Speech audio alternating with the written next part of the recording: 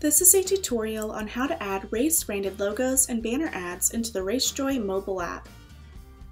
First, access your race dashboard through Run Signup's website and go to the RaceJoy section on the left part of the screen.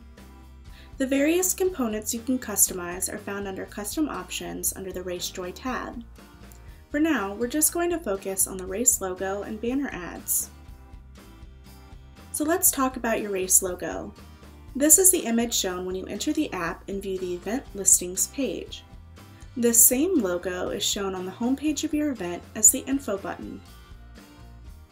If you do not include a logo, a RaceJoy logo will appear for your race on the listings page.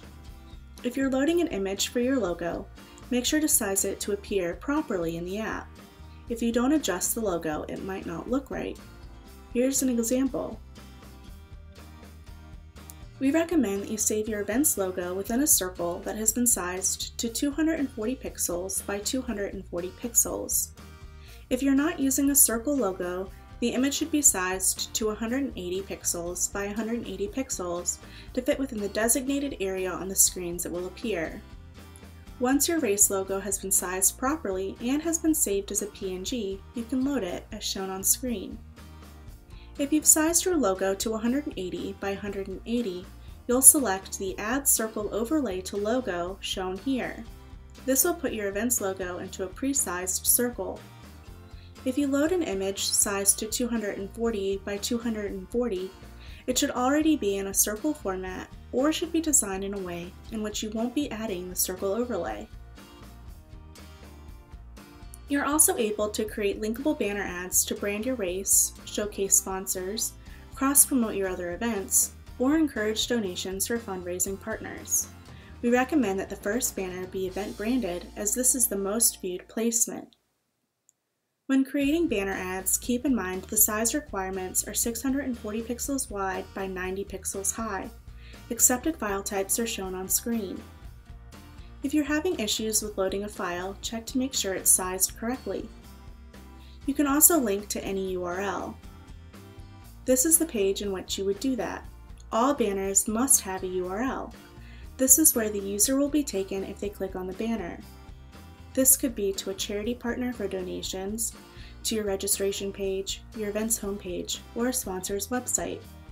You can load banners to appear both on the homepage of your event and if you're offering mobile results, to appear on the individual participants' results page.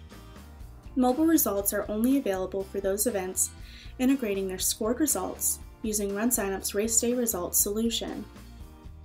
The banners you load into Run Signup's dashboard will appear in RaceJoy in the same order you see on screen. You can reorder by clicking and dragging to the order you want. Before leaving the screen, be sure to click the Save icon once you finish loading the banners and ordering them as desired.